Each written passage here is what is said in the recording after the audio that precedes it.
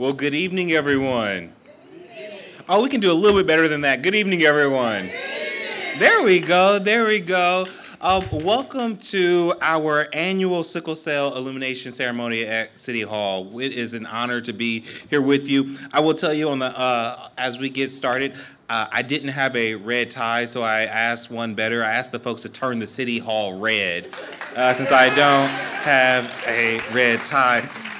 No, but I'm just so grateful that everyone would think it not robbery to be here and to join us as we focus on bringing awareness to a illness that affects so many folks in our community. This is Council's third annual Sickle Cell Illumination event during the Sickle Cell Awareness Month. SCD is an inherited blood disorder that can lead to kidney disease, to stroke, which disproportionately affects folks that look like myself as African Americans in our community. That's why we organize blood drives with special screenings for first-time donors who are people of color. These screenings test for hemoglobin S, a key marker of the disease. Despite years of research, there still is no cure. I want to thank our leader on council for championing this issue. Councilmember Bankston, he has brought a renewed energy to this conversation and make sure that we are focused on it. I would be remiss if I did not recognize our queen of council, not council member. Right. My friend Habiba Bankston. Yes, would you please help me recognize the better half of the Bankston duo? No. But what I will say quickly is that with Councilmember Bankston's advocacy for sickle cell awareness, he really is building on the shoulders and the legacy and the work of Councilmember and former President Pro Tem Priscilla Tyson, whose son has battled with and has been a fighter with sickle cell. And so council has had a long tradition of making sure that we are educating our community and showing up for those who may be impacted. So again, on behalf of a grateful council, we're so excited for you to be here tonight, for us to bring awareness and for us to celebrate community and resilience. With that, I want to turn it over to my colleague and friend, Councilmember White.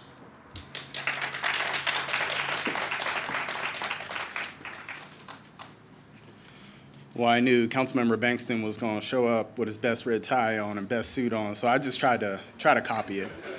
Yeah, thank you. He is definitely the fashionista of the council chambers, so. It is my honor to introduce our 2024 Priscilla R. Tyson Health Champion Award recipient. And I almost made the mistake of ruining the surprise when I met her the first time, but I don't think she heard me, so I think we're good. Ms. Gwendolyn Macon-Beck. Ms. Macon-Becks.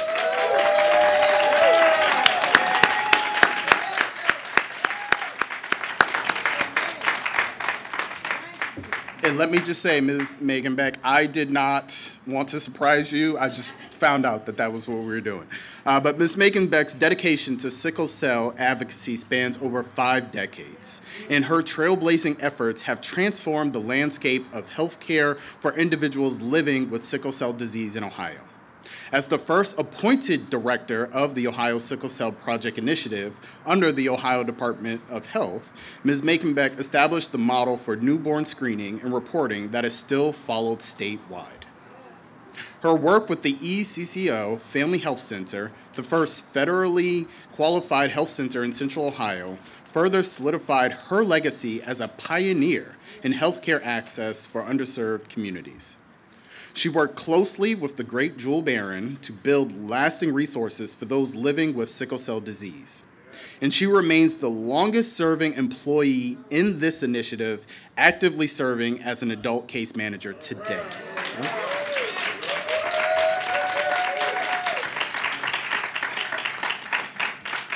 Her visionary leadership has been instrumental in shaping Ohio's sickle cell programs and has touched countless lives. Ms. Macon-Beck's tireless effort from organizing the first medical advisory committee with Dr. William Hicks to coordinating statewide educational outreach have empowered families, healthcare professionals, and patients alike. She continues to inspire through her passion for service at 91 years young.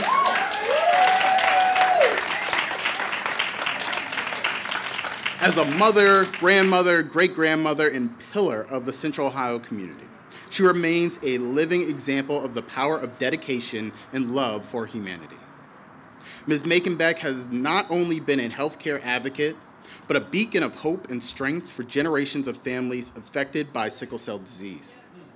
It is with deep admiration and respect that we honor Ms. Gwendolyn Macon-Beck tonight as our Priscilla R. Tyson Health Champion, a woman who has devoted her life to making a difference, one family, one patient, and one community at a time.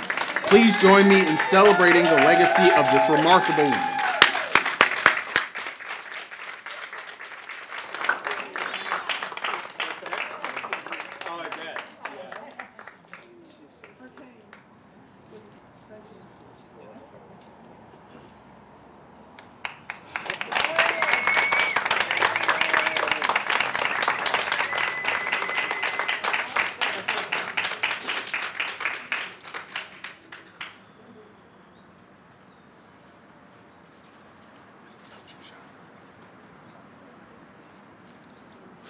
What can I say?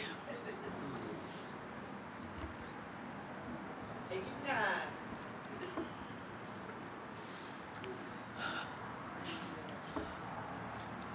The Lord has done great things for me. Whereof I'm glad. I'm so glad to be here this evening. The presence of all these individuals that care for one another, care for people with sickle cell disease and other minority illnesses. We started at the Echo Family Health Center somewhere as a volunteer in 1970. I was working in the operating rooms and was recruited, and we started a program, the first program funded in the United States for sickle cell disease. And here I am tonight. Looking at people, the individuals with whom I've worked and those who have cared for and have cared for me as well. I am so blessed for this moment. So I just give God the praise. Thank you all.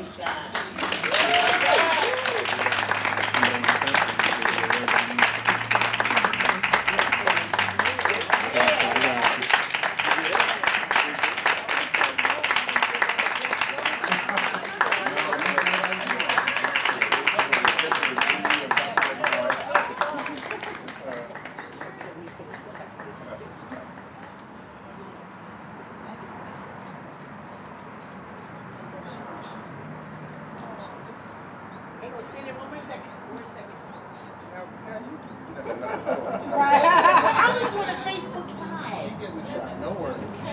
There we go. All right. Thank you.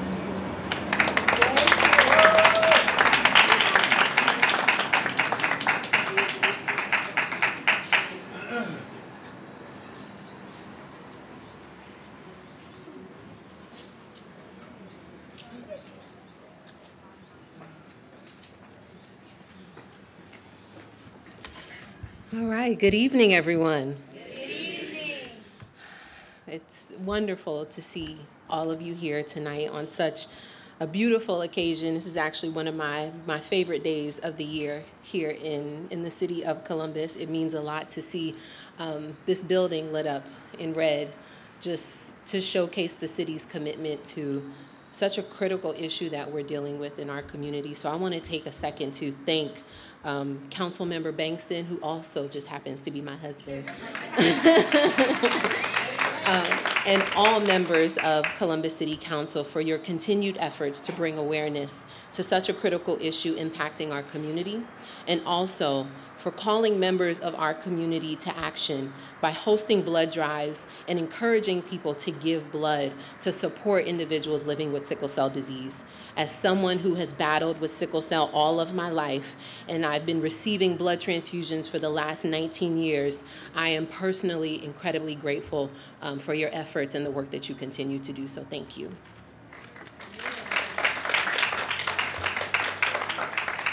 So it is both an honor and a deeply personal moment for me to introduce the recipient of this year's Sickle Cell Warrior Award, Miss Joanna Floyd.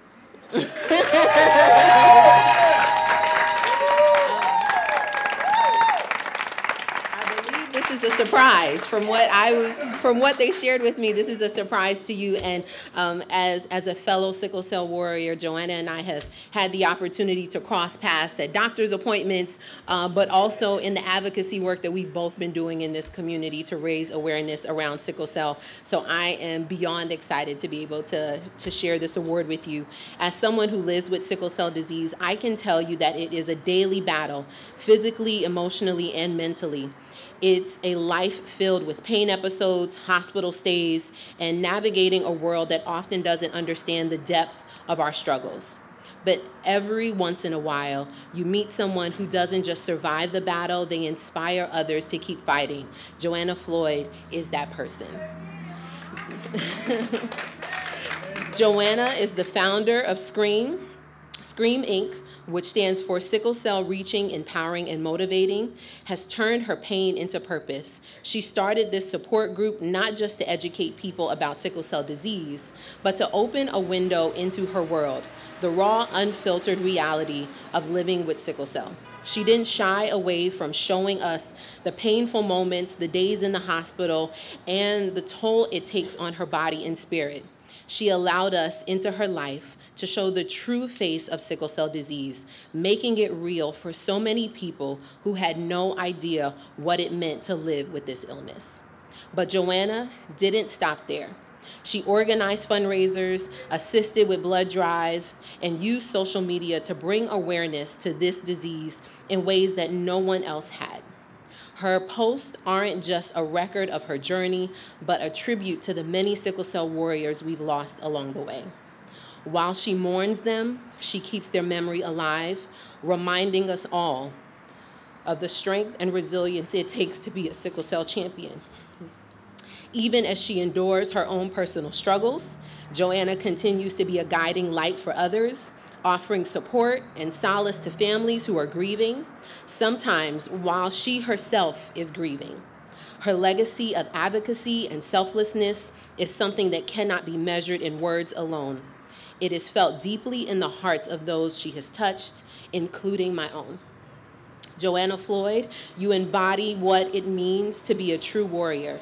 Your strength, courage, and commitment to this community are an inspiration to all of us. It is with immense pride and respect that I present you with this year's Sickle Cell Warrior Award. You are truly a champion in every sense of the word.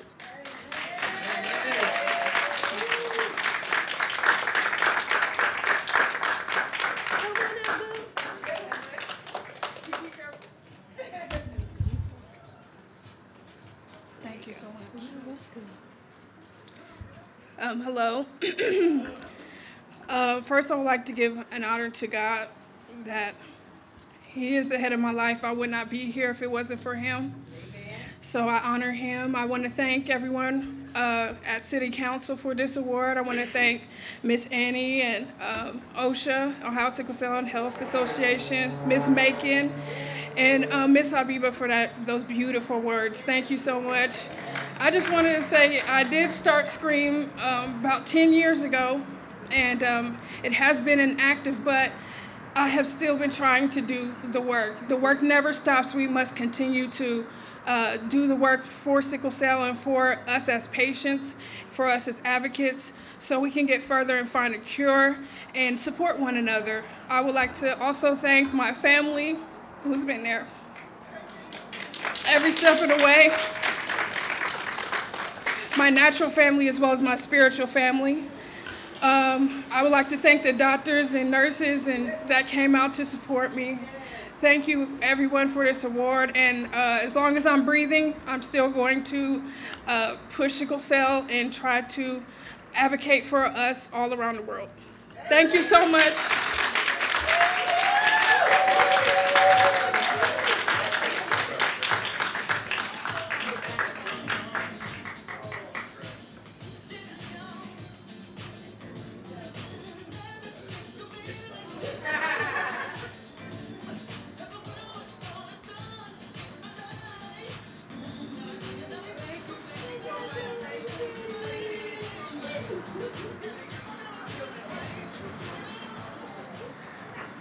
All right, let's give another round of applause to all of our award recipients.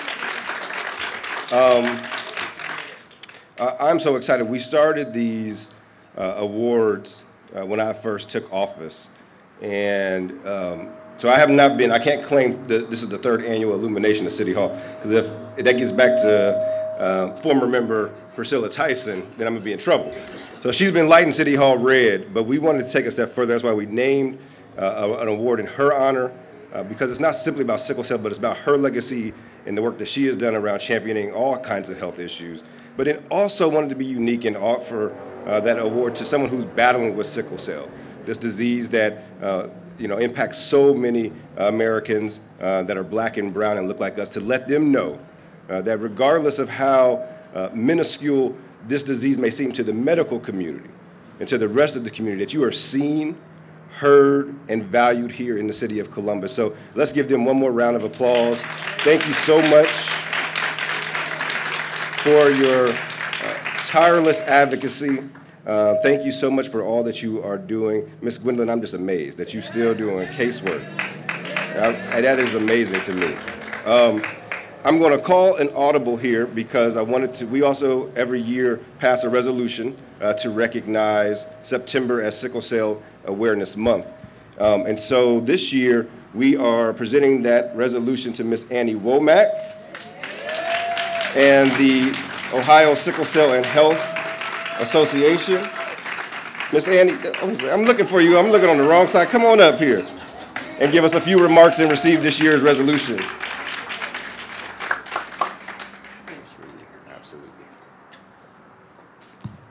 You know, I never get tired of this. So first of all, Ms. Macon, you forgive me. I just told her to show up, and so she scripted the whole thing. I'm gonna have somebody else write something. I'm not gonna talk. But it's important, and I thank all of you for coming.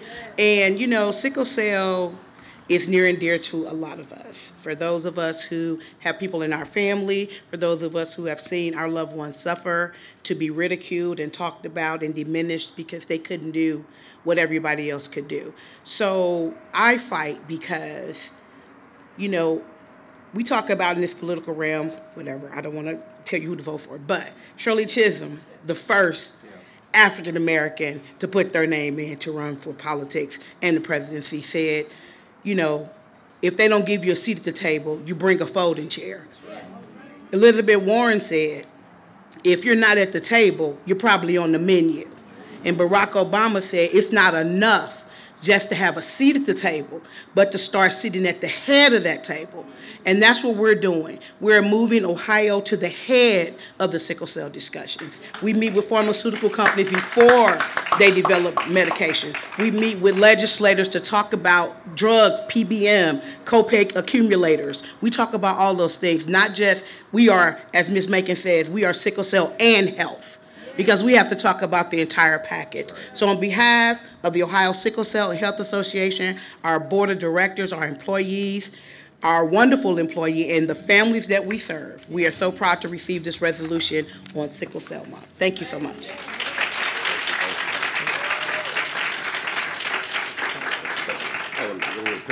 Oh, please. We'll kind of go in front of it.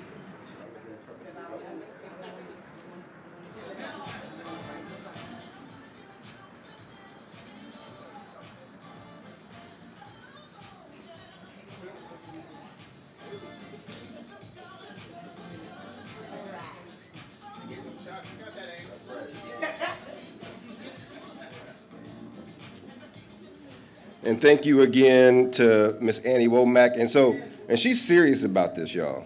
Now, all y'all know I'm preaching to the choir, but I've seen her at work, in rooms and talking about this. And now, Miss Annie, I just got back, and I wanted to share this with you. I just got back from the Congressional Black Caucus Foundation, their annual legislative conference. And for the first time in the CBC's history, they had a dedicated panel about sickle cell. And I had to make sure I was at that. And specifically, they were talking about the cure that we know is out there, which is gene therapy. Now, we talk about sickle cell, as you all know, because there's no universal cure. But then the access to that cure is so insurmountable to the folks that suffer from sickle cell disease. And so what our next fight is going to be, and me and Miss Annie, we're going to take it up. We're going to make sure that in Ohio and Medicaid, that they make sure that they pay for that gene therapy treatment. Because this is something that is curable. This is something that we can end in our lifetime here in the United States, the richest, most powerful country in the world. And we have folks that are suffering from this disease because of access to health care. That's unacceptable based off of their zip code or based off of their income. And that's our next fight that we got to take up. And so I was so proud to see that our Congressional Black Caucus, who was once led by the great Joyce Beatty, had this on their agenda. So she is not here tonight, but I want to thank Congresswoman Joyce Beatty. I've had these conversations with her about sickle cell, so I know it was her championing as well to make sure that that was on their agenda. So with that, we've come to the close of our event, and we're about to light City Hall red. But before I want to recognize other council members that are here. My partner in good, Councilmember Lourdes Barroso de Padilla is here. I know she had to get home to her little one, but we had Councilmember Green, who chairs our Health and Human Services Committee. She was here with us as well. Let's give her a round of applause. And also I see my colleague, Councilmember Emmanuel Remy, chair of our Public Safety Committee. And again, on behalf of all of my colleagues on council, all of them couldn't be here with us today, but they're so excited to light City Hall red as well. So as we come to a close on this remarkable annual sickle cell illumination, I want to extend my deepest gratitude to each of you for being here tonight. Your presence, it speaks volumes, not just in support of the sickle cell community, but the broader cause of health equity in marginalized communities. The fight against sickle cell disease is just one of many health issues that disproportionately impacts underserved communities. And by standing here tonight, you're making a powerful statement for change.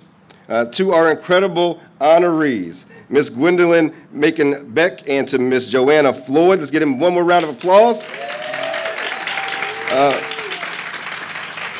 Thank you again for your dedication and relentless spirit that have left a profound impact on this community. You are champions not just for those living with sickle cell, but all of us working towards healthier, more equitable futures. Your legacies will continue to inspire and guide us all. And I'd also like to thank our wonderful partners for this month, including the American Red Cross, and also, yes, we can give a hand clap for them. Also want to thank our partners in the administration, the City of Columbus Department of Human Resources. They work every single year to coordinate all of the blood drives. I gave them an ambitious goal this year that we were going to do 150 units in September. We are close to that goal, and I'm saying that today we're going to crush that goal. So if you're in the audience and you can give blood, and you eligible to give blood, now don't y'all be coming up with no excuses like, I ain't eat this morning. Make sure you go eat, okay? Make sure you eat some green, healthy vegetables, and make sure your hemoglobin's up when you go there. Make sure you go donate. It is important for us to donate. All blood, yes, is universal and the same, but everyone's blood is unique. And we need more in black and brown blood in our blood supply because we are one of the #1 users of it. So we have to make sure we have a diverse blood supply. It's like putting 87 gas inside of a Cadillac that's supposed to have 89. Y'all know what I'm saying? Okay? So you got to make sure that it matches 100%. So that's why we need more diverse blood givers to get out there. So I want to thank again Red Cross and all of our partners at the city. Also a special thanks to DJ Sneaks. Sneaks is over there on the ones and twos, keeping us uplifted. And then one of my favorite restaurants in the city, Flavor 91 is here. And so if you didn't get a chance to get a bite, make sure you go over there and see Moses and our great friends at Flavor 91. So again, tonight we have come together not just to raise awareness of sickle cell disease, but to advocate for health disparities affecting our communities. I always say tonight is about sickle cell, and lighting the City Hall is red. It's more than sickle cell. For me, it is important because my wife, Habiba Bankston, is a sickle cell warrior. And every single month, she relies on people that give blood, and she relies on those treatments. But sickle cell is really a canary in the coal mine. And so tonight when we light the City Hall red, it is for sickle cell, but it's also for all of those other hidden diseases that we don't talk about, for all of those other diseases that disproportionately affect Black and brown people. So that when you see red, I want you to think sickle cell, but I also want you to think about our community and how much more work that we have to do. And so with that, we're going to light City Hall red. Can I get all of the honorees and my council colleagues up here on stage? Well, on the steps. We'll just line you guys up right here. Okay.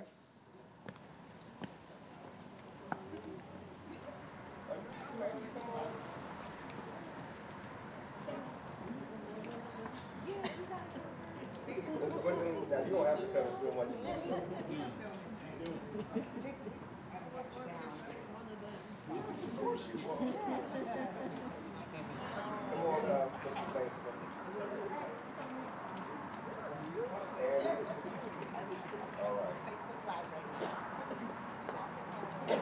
All right, and now, as we prepare to illuminate the City Hall red, let's take this moment again to reflect on the strength, the resilience, and the unity of our community. We all ready? From 10, 9, 8, 7, 6, 5, 4, 3, 2, 1.